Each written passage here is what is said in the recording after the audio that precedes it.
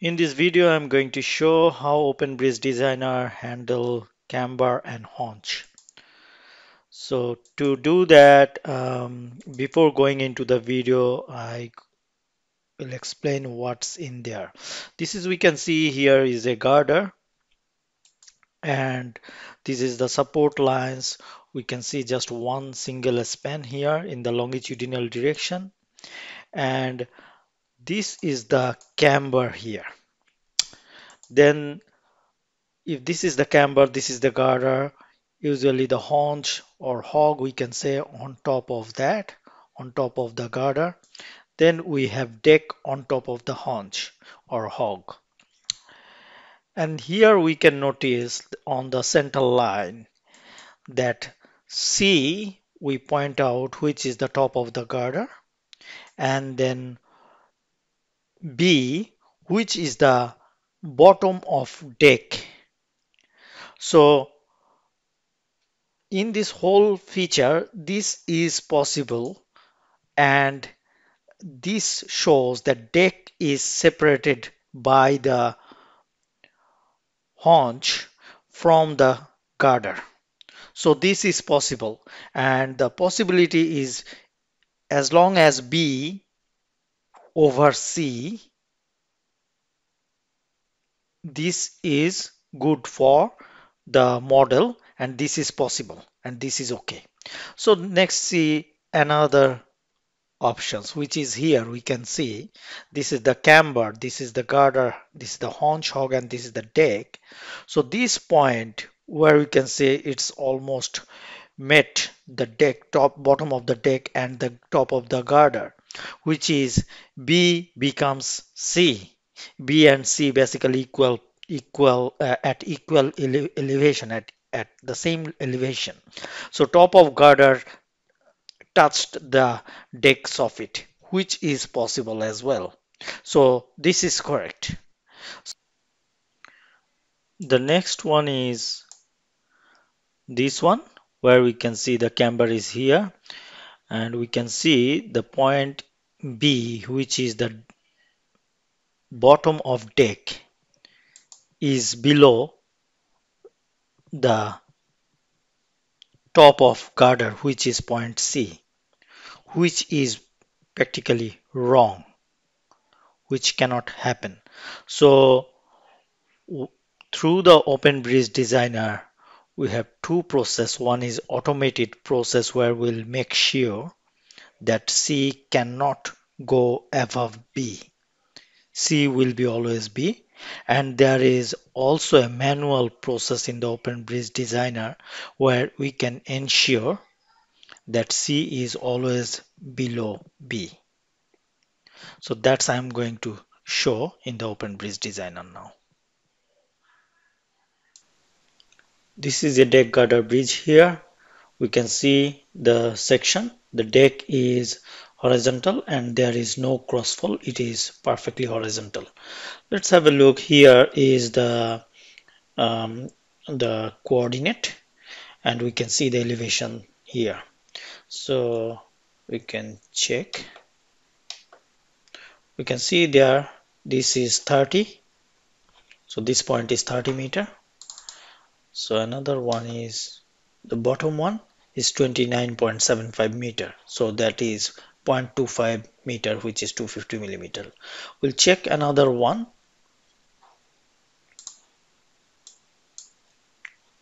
This here. We can see this is 30. And we can see this is 29.75. So 0.25 everywhere.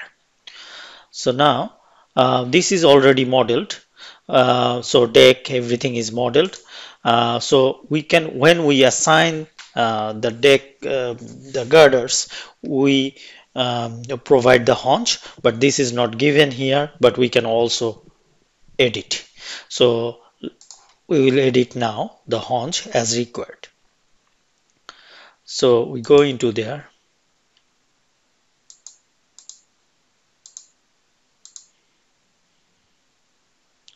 So this usually come when we assign the girders. So there are two things. One is the compute. We will not do the compute we will do later on. First I'll show this process, the first one. So let's say at the start and end we are providing a haunch of 60 millimeter and end also the same 60 millimeter, and we apply to all. Okay, now we go to, this is calculating. So now we go to analysis and report and in the Camber. Let's say we have a camber of 100 millimeter. So we assign and we can copy these to all beams so that all will be 100 millimeter. And then self deflection, additional deflection, we just leave this as 0, but we can also input this here, and also we can bring those information from Leaf Bridge Concrete. So we generate and then we can see here the Camber report is not submitted. We need to submit. So this is by default that creates 11 points, but we can also increase or decrease the points along the span length. So we just leave as by default one and we submit.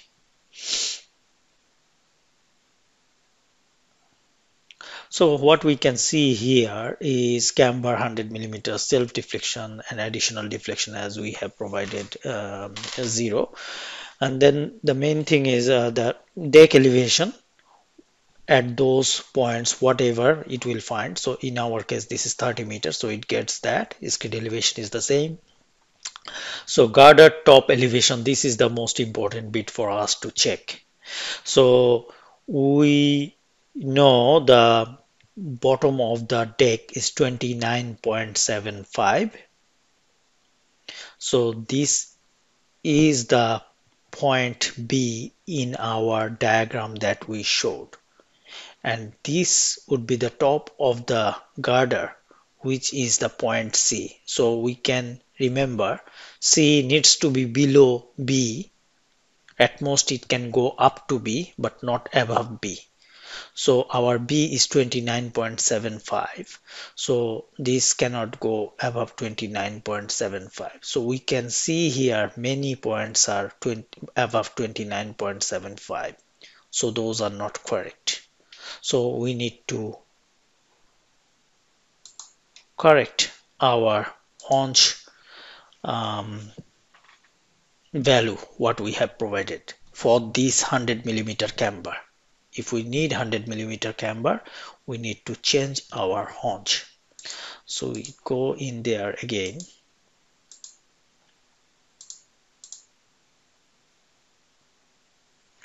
And let's say we make it 90 millimeter.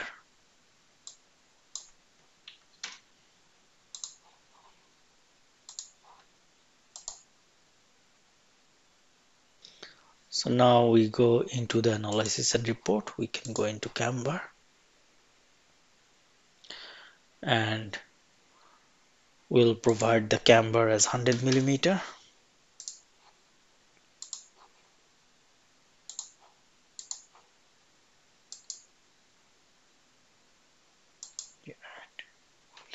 And we'll submit the report. We just leave it 11 points.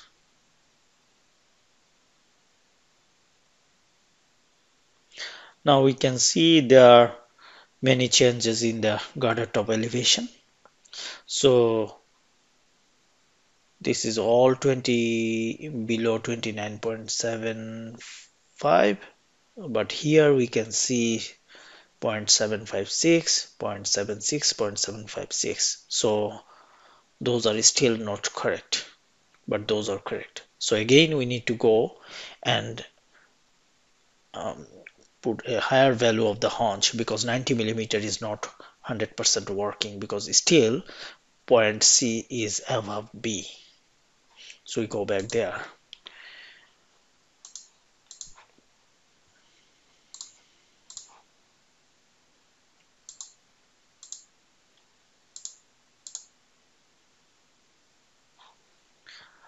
Now we are very close, so I'll just provide 100 millimeter.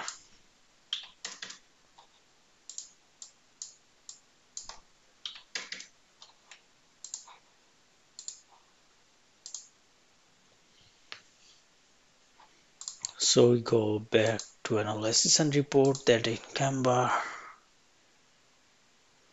and then we go here,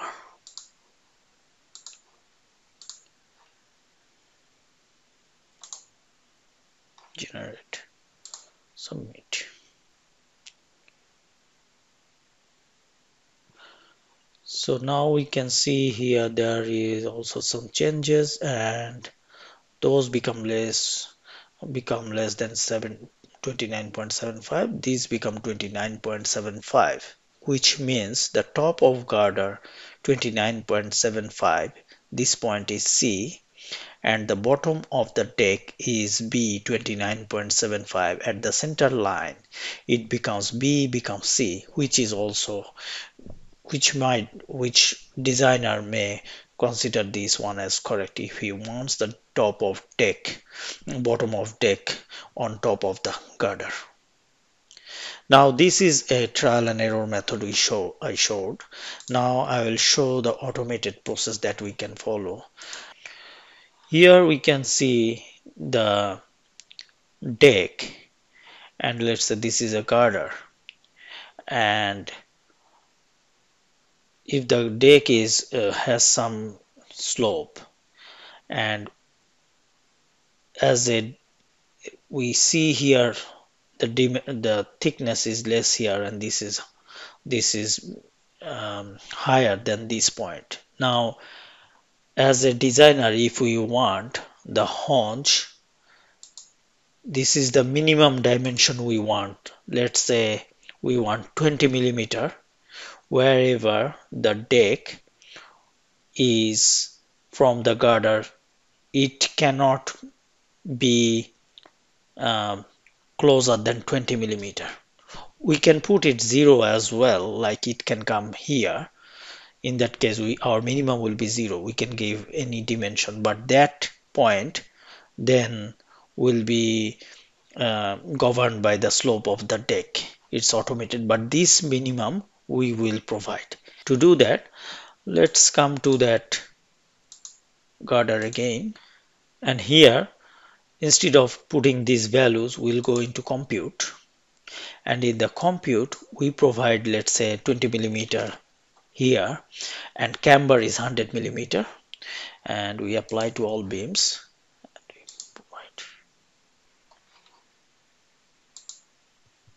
Now we go into camber report. Camber is 100 millimeter.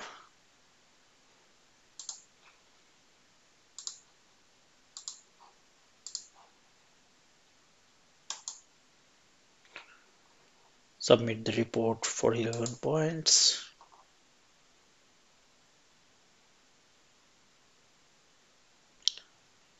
Now we can see here the data.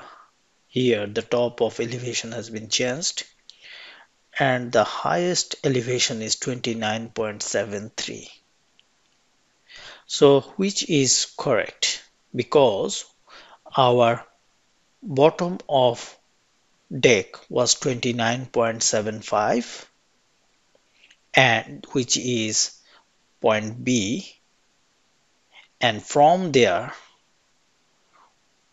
we wanted at least 20 millimeter minimum haunch thickness. We wanted minimum, it cannot be less than that, because my deck is horizontal, so everywhere it maintained 20 millimeter, and that's why the top of girder is at 29.73. So this point is C, which is below B. So C is below B, which is correct. So 29.73, 20 millimeter below 29.75. And in this process, we did not need to do the trial and error method, because the minimum thickness, minimum haunch thickness, and camber value was given, and OpenBridge Designer does this calculation in this automated process for the ease of the designer.